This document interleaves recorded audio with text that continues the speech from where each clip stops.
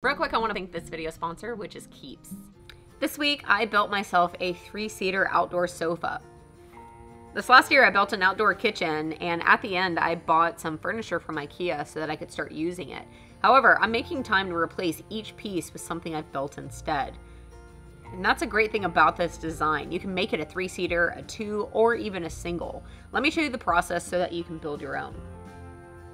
I'm personally going with Western Red Cedar for this build because of its natural rot-resistant qualities. Western Red Cedar is always my go-to material choice for outdoor projects. So I started the project by wheeling my boards and my planer to my shop's porch, then planing down the rough side smooth. By the way, I've been using this mobile planer stand for years now. I actually have a video on it if you're interested. But an upgrade I just added is a cord reel. I typically have to use a planer closed enough to an outlet for the cord on my planer to reach. But this cord reel made by Reelcraft has the ends reversed, so that the female end is the extended part, meaning I can reel out however much length is needed to get to an outlet. Then the male end is the stationary so that I can then plug in my tool to start using. This is the perfect reel for any mobile station like this. If you don't have a planer, then another option is to use a palm or belt sander.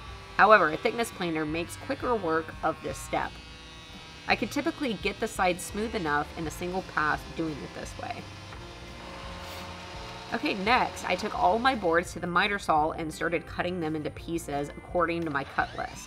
This project has a few angles, and while none of them are tricky, it does take some paying attention to get all of the links correct.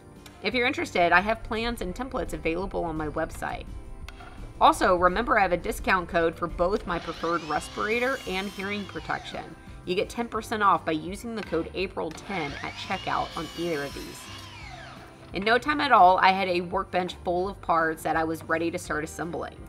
Almost every piece in this build is made from 1x material, but on these side assemblies, I'm doubling up on the material to beef it up. You'll see what I mean in a few minutes. To start, I grabbed the cut pieces that will make up the first layer and laid them out on my workbench to make sure everything looked correct. It creates the shape I'm going for, and all of the parts fit together nice and snugly with no gaps. So next I started adding the second layer. I would always test fit my part first to make sure it was the correct length and angles on both ends. Then I would add wood glue and a few brad nails.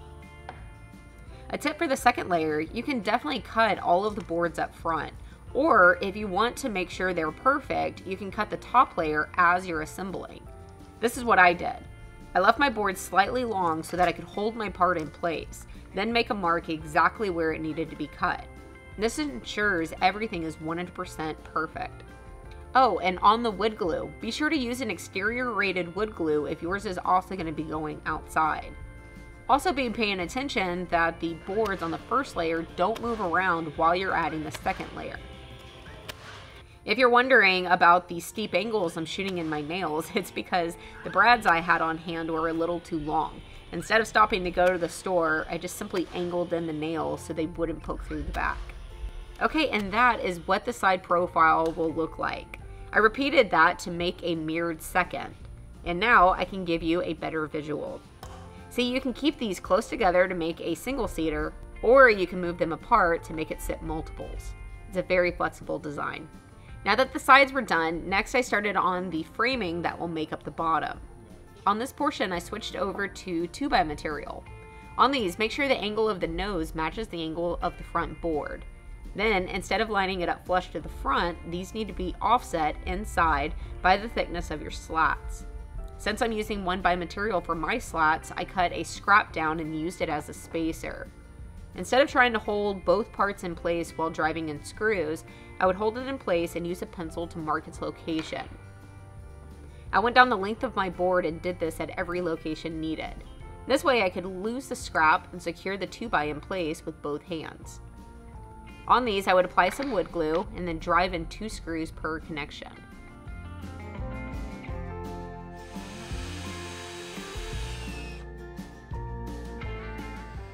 Next, I laid it down on my workbench, then secured the back final framing member in place with more glue and screws.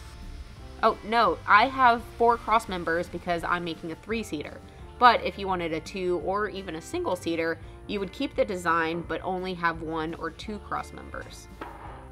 The same flexibility goes for the back framing, which is what I started next. After getting that section complete, I moved it to my shop's floor, then moved in the pieces that will make up the back and started assembling it in the same fashion. And if you're wondering, even these 2x boards are Western red cedar, making this entire build resistant to insects, rot, and decay. Okay, now let's start putting these 3 big assemblies together to make it look like a couch. I set the back on the floor to get the needed rough spacing for the sides figured out. I made sure to have clamps on hand, 1 on each side. And this way, when I picked up the back and held it in place, I could secure it temporarily with the clamp. Right now, I was just dry fitting it. This allowed me to make sure it looked correct before adding glue, but also mark its location with the pencils so I knew where to apply the glue. I applied glue within my pencil marks, then repeated the process to get the back in place. Really paying attention this time to make sure things were aligned as needed before driving in screws. 2 things to note. Be sure to use exterior rated hardware here, and also look at the joint before driving in your screws so that you can place them to avoid the screws already at the connection in the framing members. Okay, now reset to start the process over for attaching the bottom. I once again made sure to have a clamp on either side so that whenever I hoisted up the bottom, I could hold it into place. My trick when doing something like this is to apply just a small amount of pressure on the clamp to, yes, hold it, but not too tight where you can't adjust it. Keep it loose enough so that you can fine-tune it to the exact position you need. Here I pinned the front once it was in the perfect location. Then I used a scrap once again to test the space before securing the back. The goal here is to have the slats sitting flush in the framing. And attaching the slats is what I move to next. These are simple 1x boards that are cut to length. If you go with the double or single cedar, then you simply cut these down.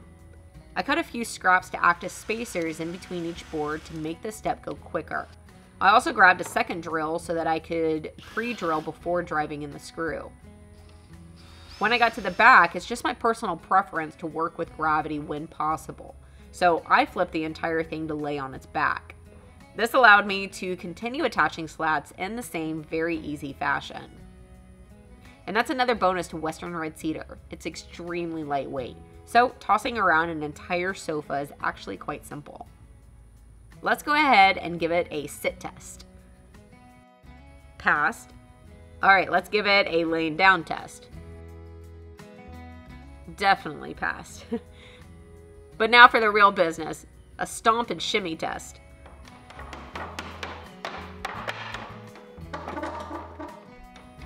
I say that's a heck yeah, pass. Let's continue.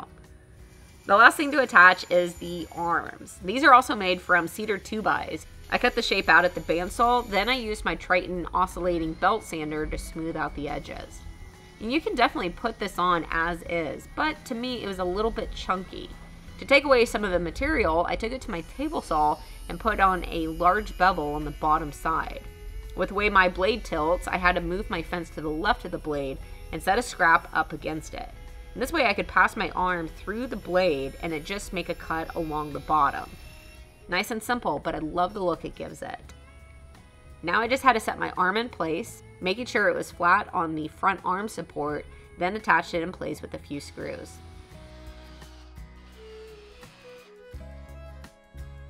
Heck yeah, let's go ahead and throw some cushions on it and see how it looks. Oh, speaking of cushions, I recommend buying your cushions first, so if you need to modify any dimensions of the build, you can. It's very simple to adjust to fit any cushion size you find. Okay, before enjoying my handiwork, I had to put on a coat of finish to call this project a wrap.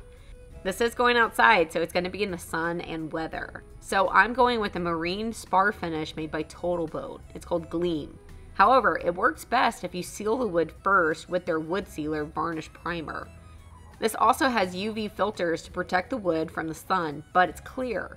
It will fill in the grain, sealing all of the wood fibers and self-leveling too, so that you end up with a beautiful, consistent finish. After letting that sit until it was tack-free, I started on the Gleam top coat, which is also UV resistant. I absolutely love this finish as you only need to wait until the previous coat is tack-free to start applying the next. so no sanding in between coats is required, which is huge. This finish is sold in both gloss and satin, but I went with satin for mine. Okay guys, and now that is a finished project. Nice and easy, really. If you have a spot on a patio and are needing furniture, then I hope this video has helped you out. Remember that you can easily modify the design to make a 2-seater or a single-seater with the same styling. Also check out 2 of my friends who have made similar chairs.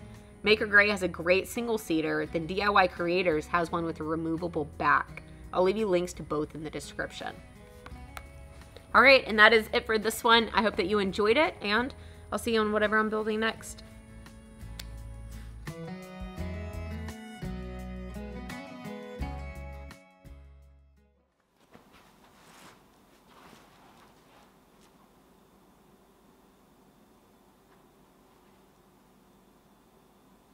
Real quick, I want to pause and thank this video sponsor, which is Keeps.